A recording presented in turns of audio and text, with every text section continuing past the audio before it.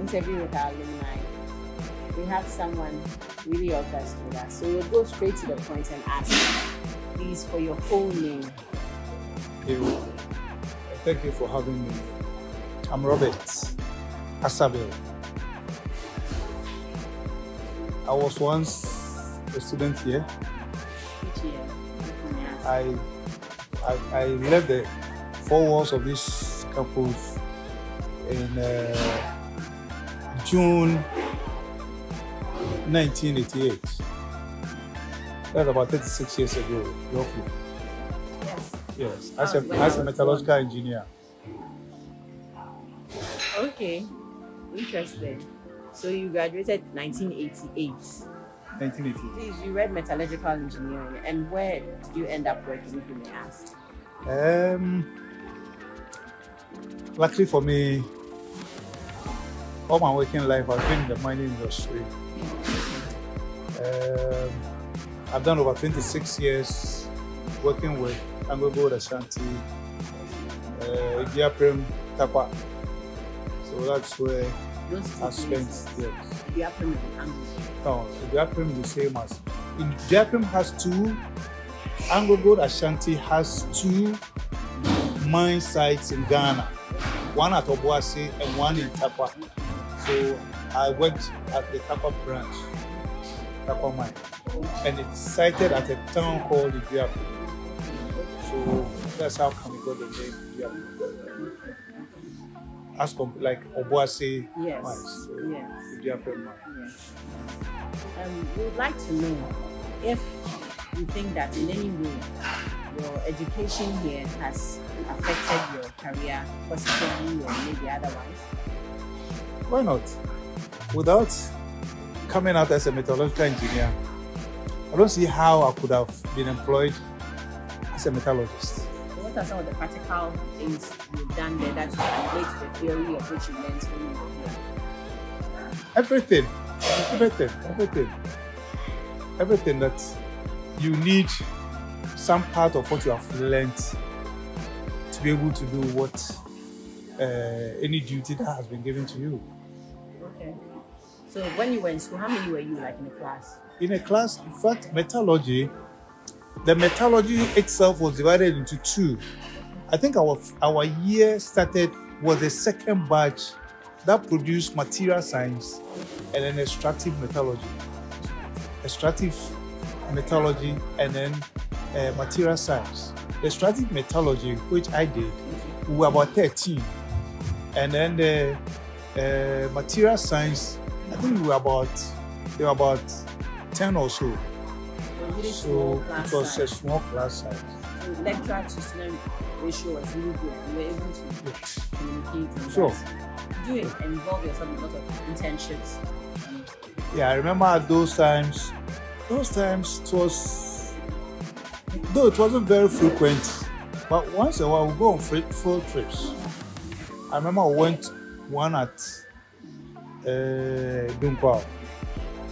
We went to Tapa, Gofros, and then there was a mine in Kibi that we also made a trip there. You made 3 trips? That's from school.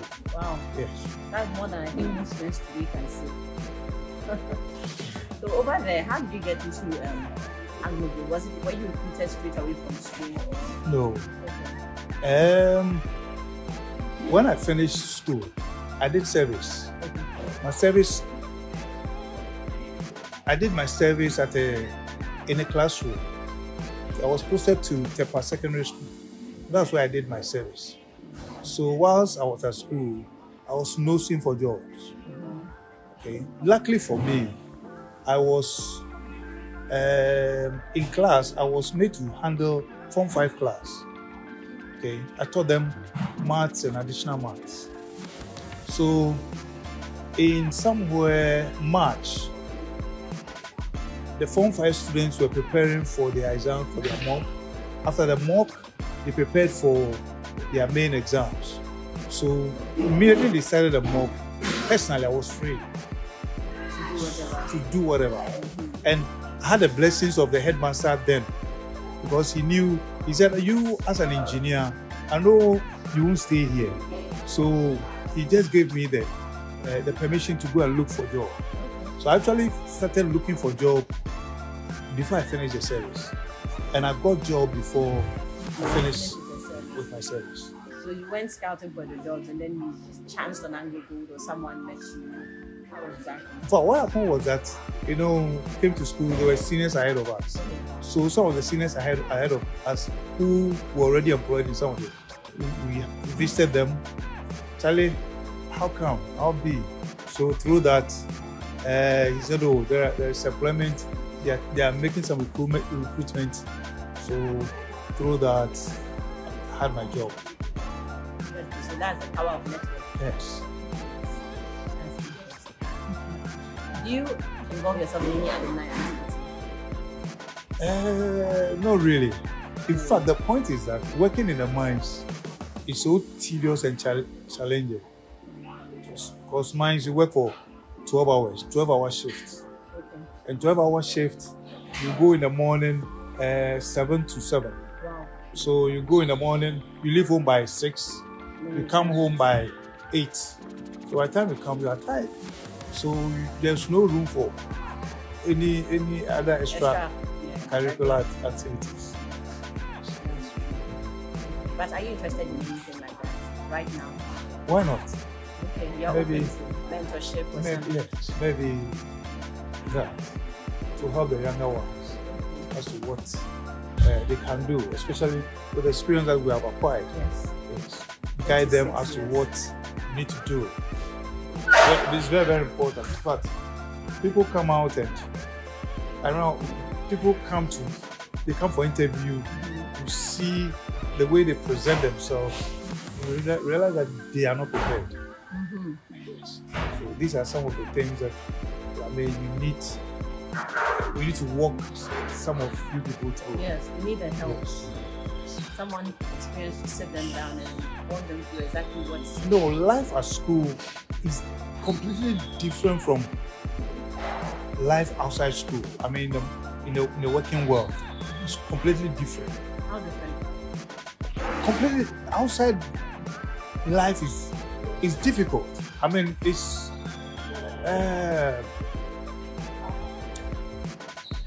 you don't get things on a silver platter. Yes, you have to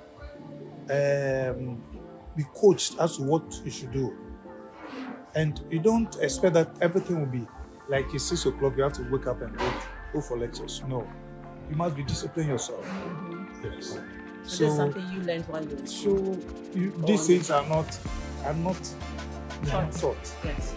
When you go to work, working life is slightly different. Somebody might come out maybe with a first class, and because of the first class, he thinks that, that is all. That is not all. You can get somebody who had a first class and somebody who had a pass, but your supervisor would prefer the person who had a pass to the person who had the first class, because at that point you all don't have the skill. You've all been educated, but you don't have the skill. So the skill is being given to all of you at the same time.